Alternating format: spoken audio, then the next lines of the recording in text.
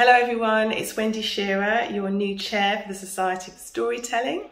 I'm really looking forward to welcoming you to our annual gathering this year in the historical city of Gloucester.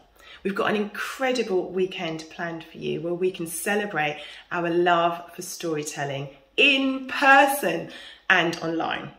Many of you are coming and sharing your expertise with workshops, talks, and of course, storytelling for everyone.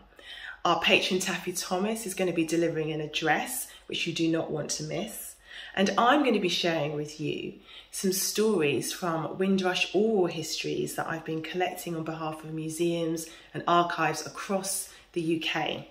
So I'd love for you to come along and join in these Windrush legacy stories and Caribbean folk tales with me. I'm looking forward to meeting you all.